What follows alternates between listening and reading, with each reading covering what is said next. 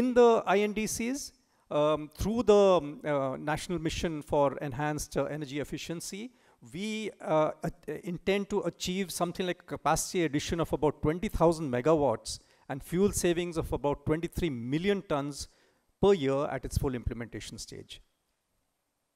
And then, of course, our commitment to produce 40% of electricity from renewable energy sources, which Harish will add on after this. At the national level, we've got these multitude of initiatives. Under the NMEE, we have these 4 initiatives. And some of you may be aware, but a lot of these, actually followed up after the creation of the Bureau of Energy Efficiency, which is about 14 years old now. These are the 4 initiatives under the NMEE.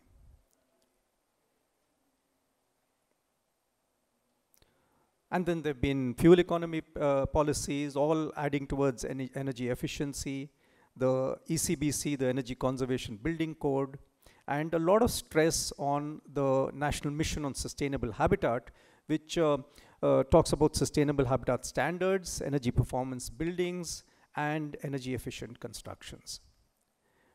Now, with that background, let me move on to a few initiatives that TERI's been taking towards energy efficiency. And the first one is smart mini grids. And we've designed, developed, and demonstrated these smart mini grids.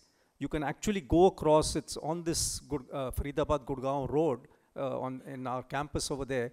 And you can actually see this working over there.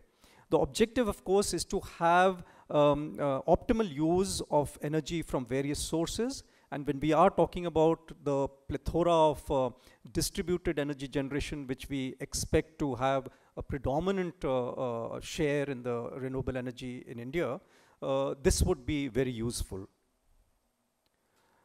If you go there, you would see wind generation, PV, solar PV, biomass gasifier, diesel generator, and a battery bank, all linked to this smart mini grid.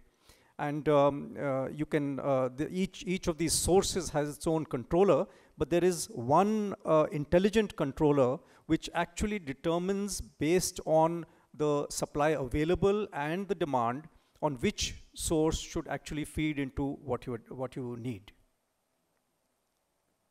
The second, of course, is energy efficient buildings. You would have heard of Griha. This has been developed as a rating tool which assesses the performance of a building. And this has been accepted by the Government of India. It is a standard now used predominantly as against the LEED standard, which is used globally. And I think any of our campuses of TERI are really walking the talk. If you go and have a look at these campuses, these are really reflections of the efforts to promote energy efficiency. In all these campuses, you've got solar passive strategies, renewable energy, the use of energy efficient lighting, and most importantly, and this is where most of the energy is used in any building, low energy space conditioning systems. So let me give you 2 examples of these low energy space conditioning systems where it's not really jugaad, but we've actually gone back, the thing which Satya was talking about. We have used traditional knowledge to be able to be energy efficient. Now, this is what is called the Earth Air Tunnel, which uses the principle, if you were to go 4 to 6 meters below the Earth, then the temperature there would be equal to the average ambient temperature of that place. So like in Delhi, if we have a temperature ranging from 45 to about 4 degrees, the average temperature is around 28. So if you were to dig 4 to 6 meters below and make a room there, you would always have 28 through the year. So what we do is we put tunnels around the whole campus at a depth of 4 to 6 meters and suck out this air and supply it to the building. Now you're getting 28 degrees air, you'd need to only cool it down to 24 or so to be comfortable. So the amount of energy required is close to nil. The second one, again, is using some traditional knowledge. This is called a thermal mass storage, but again, just uses a basic principle of evaporative cooling. You all remember a few years ago, we used to use desert coolers in Delhi and not air conditioners.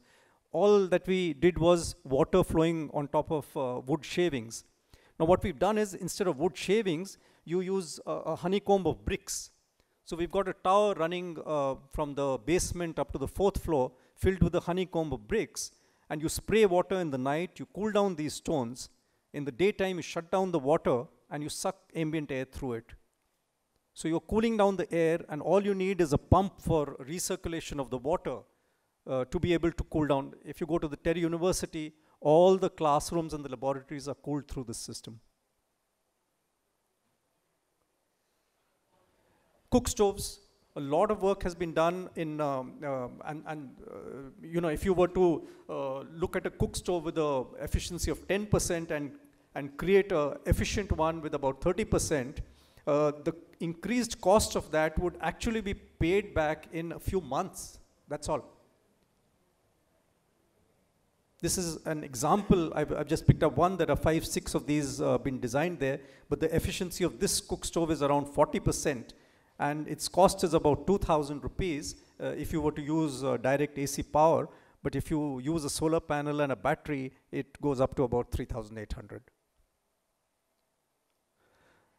Of course, a lot of energy efficiency is required in the industry, and Terry's been contributing by doing a lot of energy audits, which have resulted in a lot of energy savings in these industries. In the MSMEs also, we've gone a little more than just energy audits and have come up with technological solutions for small industries, especially focusing on the glass, the brick industry, where foundries are being used. So these are some examples, and I did give you the example of the Lighting a Billion Lives, where we're reaching out to a large number of people. But before I finish, I thought we'll just talk about a few barriers which are faced when you try to do energy efficient or try to find energy efficient solutions. The first, of course, is the reluctance to make the initial investment. That's a very apparent thing, and that happens much more in the poorer section of society. When you want to finance these projects within the banking community, there is a trust deficit. It's definite. If you go across and ask for financing, you do get looks as if, you know, it's better to finance something else. There's a lack of awareness. To top it all, there are perceived risks which don't actually exist. And these are coming up more and more in the minds not only of the bankers who would supply finance, but also in people who might want to become entrepreneurs in this area. Capacity building, and that's something which I think we need to involve a lot of the youth in, trying to invest in sensitization and training programs. Regulatory and institutional barriers, as I said, whilst a lot of work has been done, I think what's necessary is to have many more incentives which would push people into getting across these barriers.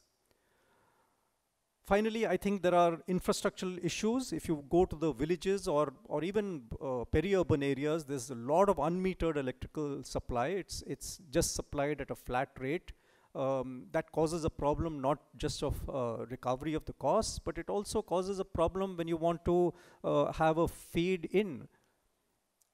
If you are generating more than, if in the end we are talking about prosumers and we expect a feed into the grid, we won't know how to do this.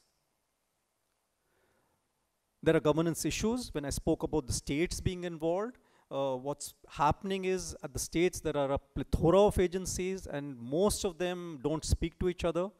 So there are governance issues involved at that level also.